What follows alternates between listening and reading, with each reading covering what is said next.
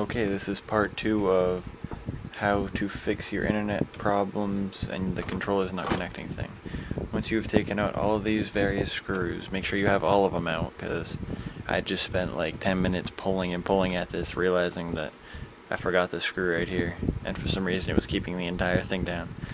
So this whole top part right here, this whole top should pull off. Set that aside. And make sure to keep all your screws organized. These ones are the ones that are going to be coming out. So, and now I spent, hold on, turn this around for you. And if you have been running your PlayStation lately, this will be hot. So, well, it's like really warm right now, and my PlayStation's been off for a half hour at least. So anyway, just a little information. This is the power supply, plugs right into the back. This is the disc reader / Blu-ray player, and this, which is what I was confused about. This, if you see right here, has a little black cord. Hold on, let me get it more in the light. It has a little black cord that runs in between these and comes out and plugs into this. Now, for a while, I was confused as to what that was, and then I realized it's an antenna. So then that got me thinking that that must be the problem. And I looked up online, and what I found out is, hold on, I need to get it in a good spot so you can see it in the light. And the problem is with this thing right here. This is the main problem.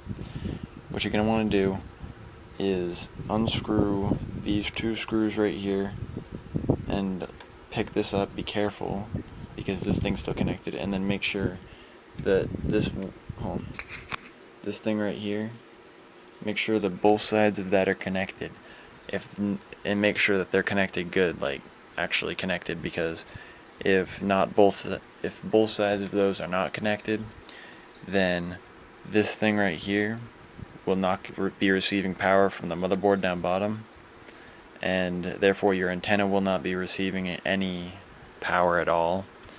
And so yeah, so you want to make sure that both sides of those are connected for the internet problems. And for the controller, if once you make sure both of those are connected, if your controllers still don't work, then lightly press down on this and turn it a little bit, and that'll ensure that the power is going into this wire and over to the antenna for your controllers. And that's all that I did to fix my PlayStation. I hope it works out for all of you guys if you are having some problems with it too. And if anyone else is having any problems with their PlayStation, like any problem at all, send me either like a description of what's going on or a video of what's going on, and then I will do my best to try to figure out what is wrong and try to fix it. So yeah, that's pretty much all I have to say. Alright, keep watching.